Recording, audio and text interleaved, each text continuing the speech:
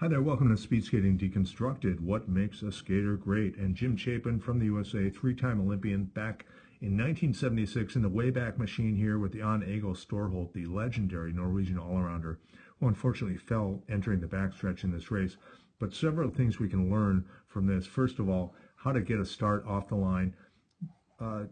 Jim was not called back, therefore it was legal, but he got a great opener.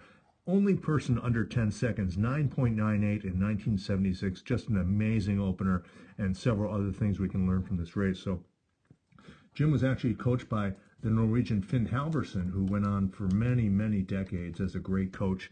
And at this time in the early 70s, Jim would like sleep under his desk in Norway to learn how to skate. So very analytical skater, really deconstructing his own skating and putting it back together to be a good sprinter. And let's look at this. He's a pure twitch skater. Opener is amazing. And let's take a look.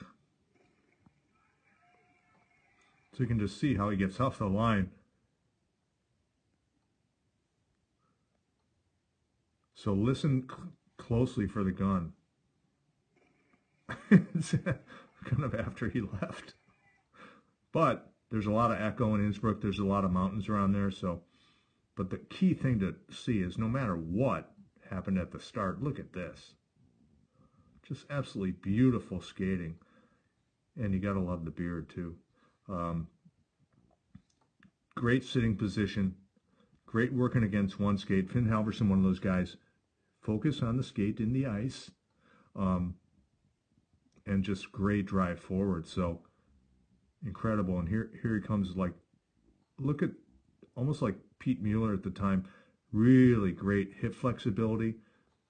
Always in the weight room, always working on flexibility, and you can just see that in this stride because you can't do that unless you can kind of lead that hip behind. It's different than with the clap and get on this skate, and that's just really great stretch right there.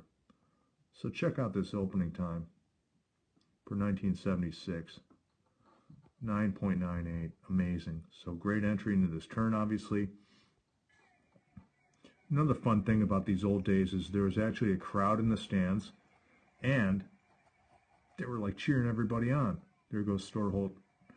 But this is a great crowd to skate in front of, So let's look at Jim's straightaway. Does a lot of things right. Obviously, sitting position is good. Numbers are in the way here. He improved over time. He was only 20 here. So again, and coming from indoor or short track at that time, and pack style, not the greatest technician on the backstretch with his knee drive. You can see it's out, but he does a good job of getting out over it and putting a lot of pressure right away on it. So better that way. Left knee coming in better. Right knee a little wide, but again, you're trying to turn things over, and he's a sprinter, and I believe over time improved technically. But anyway, this is just a great race to see a 20-year-old American get top 10 in this. Dan Nimmerfall got third. Pete Mueller got fifth. But I wanted to focus on Jim Chapin for his opener, and it's just really strong. And what can we learn about and go all the way through the line? And here we have to see this one last thing here. First of all, look at the beard. The scoreboard's way in back, so it's opposite when you finish a 500 or any race except for, even 1,000. You got to turn around and look. But this is what I'm going to show you too. I mean, hair all the way down the back.